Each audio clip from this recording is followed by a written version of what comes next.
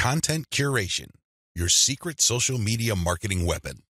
Now that you have picked the specific sub-niche that you're going to be targeting, as well as finished doing advanced research on where your sub-niche or niche segment audiences are located on social media platforms, the next step is to find content. I've got some good news and some bad news. The good news is that you stand to save a lot of money. The bad news is that you need to put in a lot more time and pay attention to details. There are no two ways about it. You cannot drop the ball when it comes to the quality of the content that you are going to be sharing on your social media accounts. Each and every piece of content you share must build your brand. This is non-negotiable.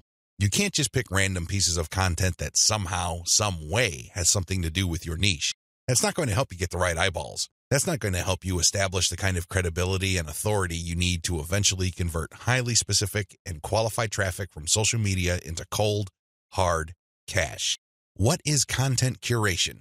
As I mentioned above, you stand to save a lot of money with content curation. This should be obvious. After all, you're not going to be using the content that you yourself created.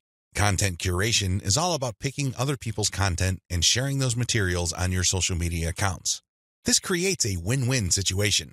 Since you're sharing links and descriptions of such content, the creator of that content gets free traffic. You, on the other hand, get to build up your credibility because people are rewarded for following your accounts with highly targeted, highly specific, value-added content. Everybody wins. The user wins, you win, and of course, the original content creator comes out ahead. This is how it's supposed to work. You win big time because you save a tremendous amount of money not having to create a huge amount of original content. If you've ever tried to write your own stuff or outsource content creation, whether in the US or to other parts of the world, it can get quite expensive very quickly. Content curation enables you to build credibility with your audience in a very inexpensive way. You use other people's content. You get to entertain them, build credibility, and gain their trust. The downside here is the time. Sure, you're not spending greenbacks, but you're definitely going to be spending time. As I mentioned above, you cannot be indiscriminate when you are trying to do content curation. Whatever goodwill you have built up for your brand will go up in smoke if people catch on to the fact that you are just randomly curating and spreading low-quality content that may have something to do with your niche. That's not going to cut it, not by a long shot. Adopt the right content curation strategy. Now that you know where your target audience members are on social media platforms, you build credibility by populating your social media accounts with highly credible, high-authority third-party content. This is called curation. In between those materials, you're going to be sharing your own original content. From time to time, you're going to call people to action to take a look at the incentives you're giving away for them to join your mailing list. This is how you play the game. When people follow you, they are rewarded with top-notch content. It doesn't really matter whether you produced that material or it was written by somebody else. Your followers get rewarded for following your account. They get niche-specific material. Eventually, you build trust with them because you only send them the very best materials. They start paying attention to your own materials. More importantly, they start noticing the content you share, which actively encourages them to sign up to your mailing list. This is the key. You intersperse your own original content. You create an impression of quality in their minds because you're sending only the very best third-party content.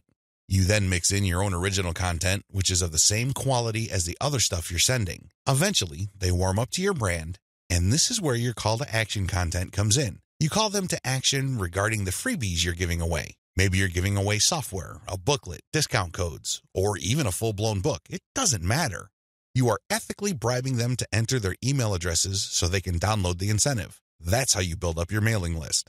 On top of all this, when people join your mailing list, you call them to action to share the emails that you're sending them. Maybe you should ask them to forward that email to their friends.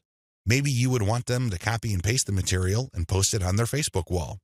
The best part to content curation is that it's very easy to automate. Seriously, this is one way of content promotion that is very automation friendly. You only need to get the URLs of the third-party content that you're curating and plug them into an Excel sheet. You then convert the file into a CSV file, which is then imported by social media scheduling tools like Hootsuite and Social Oomph. You don't have to manually enter anything. You don't have to schedule everything by hand. You can do all of this through software. Isn't that awesome? You get to build credibility while at the same time minimizing work. Now, with that said, you need to pay special attention to the content quality. High attention to detail is the key. You have to resist the temptation of running basic keyword searches on Google or on social media platforms and grabbing anything that is somewhat related to your niche. That is a one-way ticket to brand destruction. You worked hard to build your social media brand. It really would be a shame to see it all go up in smoke because the content you're curating is very unpredictable when it comes to quality. There may be several days when you're sending the very best, cutting-edge reports on your niche, followed by a few days of just completely worthless content.